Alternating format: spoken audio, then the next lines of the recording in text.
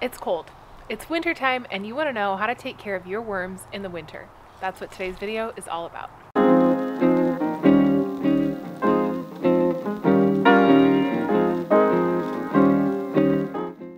What's up you guys? Natalie here and welcome back to Hey It's a Good Life. I'm a modern homesteader and worm farmer here in the suburbs learning how to grow food and raise worms as we steward our big old regenerative farm dreams. So nice to meet you. So glad you're here. If you haven't subscribed yet, please do so down below. Give this video a like, leave a comment. Those are all free ways to support our channel. And I know a lot of you are rooting for us to get to 10K by the end of the year, which is my goal. I love languages gifts. If you want to give me a gift for Christmas, help me get to 10K. You know what I'm saying? You know what I'm saying? Shameless, absolutely shameless. But a lot of you guys are rooting for it to happen too, and I so appreciate you guys. And I feel like I don't say that enough, so I just want you guys to know I really appreciate you. And thanks for rooting for us on this journey, and I'm always rooting for you too. I love hearing from you guys on Instagram, in the comments down below. Dreams exist within our heart for a reason, and I love being able to share mine with you, and I love being able to hear yours as well and root for you. So thank you. Thank you in advance for helping us get to 10K before 2021. And without further ado, let's get into this video. I try to include chapters in all my videos now, so if there's a topic that you want to see specifically covered in this video, look for it in the chapters on the side here or down below in the show notes, and you can click to exactly where you want to go. Welcome back. This is week 3 of checking in on our worms. There's nothing like seeing into a worm farm to really understand what's happening. So let's hop into the bins and I'll show you guys how my worms have been doing this winter so far. We've had highs of about 60 to 65, sometimes 70, maybe a little bit higher than that, and lows of about 45 to like 38. So it is starting to get a little bit cooler at night, so I'm glad we're having this conversation. Let's check in on the worms together and we can see how the worm farm is doing. And here's my worm farm. Worm farm YouTube worm farm. You guys have met before, but maybe some of you guys are new. This is a system that I inherited from my friend Steven over at Nature is Always Right. Bought it off him before he left to Tennessee to start his homestead. Great guy, great channel, check him out. If you want to see all of the videos related to this that I've done here on our modern homestead, definitely check out the info card as well. Take you guys through how I've set these up, how I've got it started, why I built this thing that I built for them, all that jazz. So anyway, this is my system and I use red wigglers. Like I mentioned, they're a surface dwelling worm, which means I feed from the top. So I'm about to open up the bins and there's a couple things that I'm looking for. The first thing I'm looking for is, did they eat all of the food that I fed them last time? Super important because you don't want to overfeed your bins. I feel like I say that all the time now, but so many of you guys are still messaging me like, my bin's so wet, what do I do? Stop feeding it so much wet food. Don't overwater it. Give it some browns. So that is also super important. Don't overfeed your bins. It's a really common misconception that I also thought, is that worms just eat food scraps, which in reality is not true. They need browns and greens. So we're gonna check on the greens from last time and see if those got eaten up. Then the next thing we're gonna look for is, how are the browns doing? Are those being eaten up, decomposing, all that jazz? We're also gonna look for moisture. So if it looks a little dry or a little too wet, we'll make adjustments. To make adjustments to add moisture, we'll add more greens. To make adjustments to reduce moisture, we will add more browns. Pretty simple. We're also going to look for signs of life. So I also like to make sure that I can see that worms are still in there doing their thing, enjoying themselves. So I always like to just check on them, my little worm babies, and make sure they're still alive. And that's pretty much it. We'll go ahead and feed them, cover them up, call it good. So bin number 1. Browns are decomposing, very few food scraps left, good moisture level. And we just found some sexually mature worms, which is also really good. Where are you guys? Hello! That's actually a really good sign, is that this is a sexually mature worm. You can tell by this little part right here. So it's getting ready to have some babies and leave them in the worm farm for us, which we're going to talk about in just a little bit. Ooh, you guys are growing up so fast. So another sexually mature worm, which is a great sign that they're happy and healthy and reproducing and getting ready to make more babies for us, which is really great. Bin number 2. Browns are breaking down. No signs of a whole lot of food waste left over. I already found some worms in here, but we'll find them together. Where are you guys? That's great. All right, you guys just keep doing your thing. Bin number 3. Browns are breaking down. Moisture feels good. Oh, real food scraps left over. Maybe just a little bit, but not bad. Haha, we found one. So hopefully he's got some friends.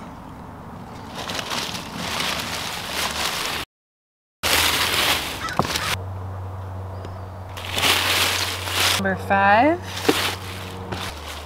So you can see they're already producing a lot of castings, which is great.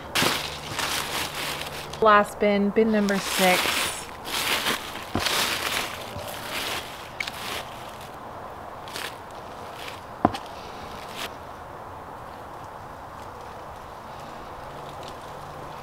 All right, so there you have it. There's all of the bins. We've officially checked all of them. I'm really happy with what I'm seeing. Here's the plan for feeding this week. Because most of the browns from last week still haven't broken down, what I'm going to do is kind of reuse those.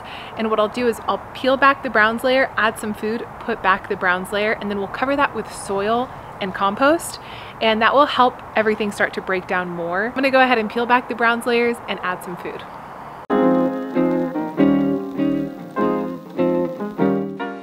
On the worm menu this week, we've got leftover Thanksgiving pumpkin, and I thought I would just pop in here and invite you guys to join us for our new series, not related to worms, where we will be showing you guys cooking from scratch recipes and hopefully using a lot of produce from the garden. I know you guys want to see that, but unless you're subscribed, unless you've got the notification bell on, YouTube won't show you that because they understand me as a gardening channel and not a cooking channel yet. So definitely make sure you're subscribed for that so you can get all the latest from scratch recipes right to your YouTube recommendation inbox.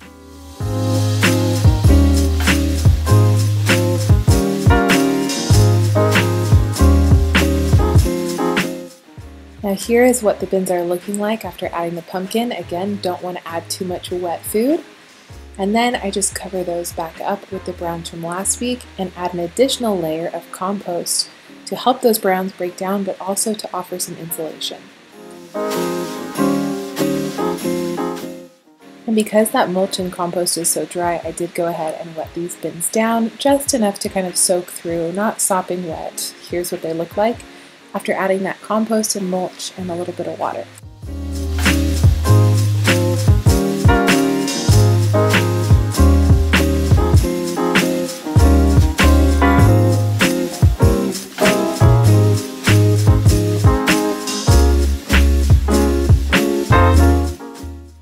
All right, so let's talk about our observations. We noticed some really cool things in those bins. First of all, the moisture was just right.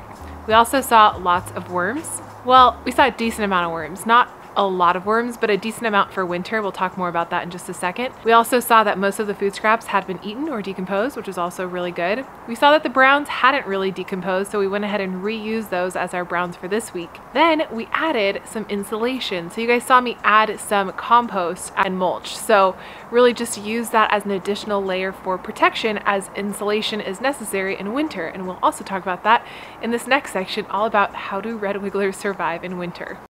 So I've been worm farming for a couple years, started with absolutely no knowledge, made a lot of mistakes, and then when I finally felt like I was getting the hang of things, I started making these videos for you guys. Now, a lot of you guys have been calling me the worm queen, the worm goddess, and I so appreciate it. It's really flattering, really, but you know, we're all here learning together, and so I want you to know before we get too much farther in this video, I'm going to present a lot of ideas for you for your consideration, because really you are the expert when it comes to your garden and your worms in your location. Something that's very important to keep in mind is I am in San Diego. I'm in zone 10, and that means a lot of different things for my garden. It means that water and mulching is more important. It means that I've got a more temperate climate for my worms. And so today's video is really going to be like a broad brushstroke over how do I care for my worms in winter. I know that you guys want to know. I want to answer this question as best as I possibly can. But again, it's one of those things where it's not a one size fits all. You'll have to sift through some of these ideas and see what makes sense for you and just give it a go. So most worms won't survive. They just won't. Some worms, there's like 3,000 something different kinds of species of worms. Some worms, like earthworms, will actually dig a cavern filled with mucus and just enough food to get through the winter, and they'll stay warm in there and they'll basically hibernate until it's time to re-emerge. So some worms do have a plan for winter.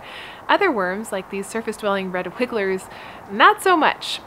Most worms are made up of mostly water, so they're probably going to freeze if it gets that cold here, which it really doesn't get that cold here, luckily. But let's say it did get to a freezing temperature point, they're basically going to turn into a little ice cube and die. But Mother Nature is really interesting, and here's why I don't worry about it if that happens. And you know I love my worm babies, so don't think I'm being cruel, but it's okay if that happens, because what did we see in the worm bins? We saw a lot of sexually mature worms, which means that we can expect a lot of cocoons coming soon. And because the conditions were right, because they're sexually maturing, because they're happy in there, I'm anticipating a lot of worm babies. A lot of cocoons. Now those cocoons might not hatch right away because, like I said, that's part of Mother Nature's plan. Mother Nature has this great plan where if something happens to Mama and Papa worm, there's a cocoon left over and it will be ready to hatch in the right time. So cocoons actually can withstand way greater temperature fluctuations than their mother and father worms. So that's why it's a really good thing to be seeing sexually mature worms in the worm bins, because it means that we're gonna have hopefully cocoons soon, and they will be able to withstand any of those temperature fluctuations a lot better. Now let's talk about how you can maintain a worm farm in winter. Very simply, first option is cover your worm bins. You can insulate them with a nice thick blanket like this one. If you've got carpet leftovers, if you've got, you know, thick carpety wool type covers of any kind, go ahead and cover your worms. It will offer them some protection. Worms do have some natural protection when it comes to the mucus of those worm castings, as well as the moisture in the bins. So if you want to help them maintain their insulation, give them a little bit more insulation. Throw a blanket on them, throw some old carpeting on them, throw an old wool tarp or something over them, and it could help offer a little bit more insulation. Now let's talk about natural insulation. So you saw me, we reused those browns from last week, and then in addition to that, I added mulch, compost, old worm castings on top, because that is extra insulation. Mulch, mulch, mulch, mulch, mulch, mulch.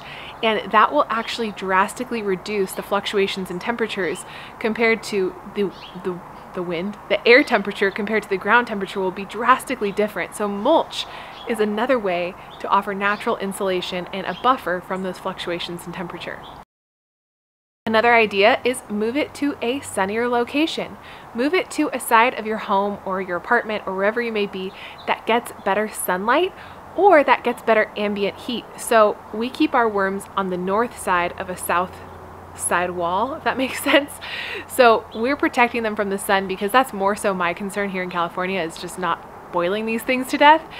But you could theoretically move them on the other side, or move them on the side of the house that I'm facing right now, and they're going to get more sun, and then the house is also going to absorb some of the heat as the sun radiates its solar energy into the stucco, and it's also going to offer some of ambient heat. So move it to a sunnier location, move it to a south-facing location, move it to somewhere that is absorbing heat energy in the day that will help them through the chill of the night. Another idea for keeping them warm is actually using a heat source of some kind. Now, I read online that a lot of people like to use the aluminum rod type heaters for aquariums, that is also an option.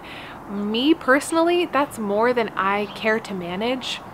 Not to be cruel to my worms, but honestly, if it dips so cold here that they end up dying, I'm going to be relying on the cocoons, because the idea of adding another thing to manage and adding another heat source, it's more than I want to manage right now, as we're getting ready for a baby and life's just a little hectic right now. So I don't want one more thing to manage. But let's say, you know, you really want to make sure that your worms are going to stay alive.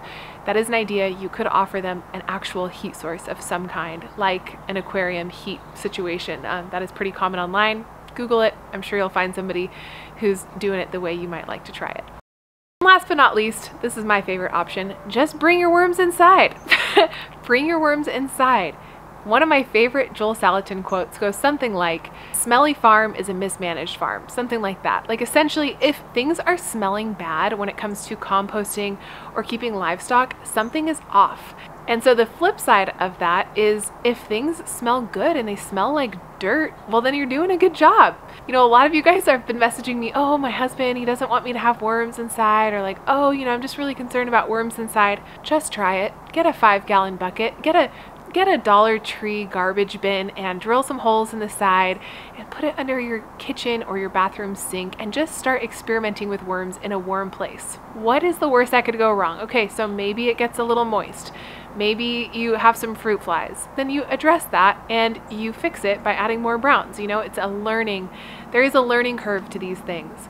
I did worms inside for like a year, learned a lot of lessons, had a lot of fruit flies, realized I was overfeeding, adjusted, and I became a better worm farmer for it. So I know a lot of you guys have messaged me of like, oh no, my husband, he doesn't want me to have worms inside, or oh no, I'm scared of having worms inside. Like, why? What could go wrong? Okay, it gets a little stinky. Maybe you make some mistakes, but you're learning, and that's a beautiful thing. All right, so just to recap, because that is how my brain works, and hopefully it helps you guys too, worms can be maintained through the winter. Got into the worm bins and I showed you what my worm bins are looking like. A lot of good signs. We did see some signs of slowing down, which is fine, to be expected in wintertime. We also learned that we could insulate with either a giant wool situation. What is this called? A blanket, a giant wool blanket. You could also add some insulation with mulch, soil, other worm castings, straw, hay. You can cover them to offer some more insulation and protection from heat fluctuations. We also talked about what to expect from your worms in winter. Things are going to be a little bit slower, but Mother Nature knows what she's doing, and even if this generation of worms dies off, well, luckily, we can hope. Signs of sexual maturity in these worms. I feel like I've said that so many times in this video. It's natural. It's a natural process. Worms sexually mature. Anyway, based on the fact that we see sexually mature worms, we can hope for cocoons and believe that we will have more worms here very soon, even if this generation doesn't make it. That's not me being cold-hearted. It's just the reality of Mother Nature and her design when it comes to red wigglers and worm farming. Hopefully that helps you guys feel a little bit more encouraged that there are options for you. You know, whether it's insulation inside the bins, insulation outside of the bins, or just taking your bins into your shed, garage, or home, there are lots of ways you can maintain worms in winter. I hope this encourages you to start your worm farm, to keep worm farming, to keep learning, to keep growing, to keep making all the compost so that you can grow lots of delicious food. Thank you so much for joining me today, you guys. If we're not connected on the blog, heyitsagoodlife.com, on Facebook, or on Instagram, be sure to join the Good Life fam and grow with us as we learn and grow here on our modern homestead. It's great to be with you guys, and I'll see you guys in the next one. Bye.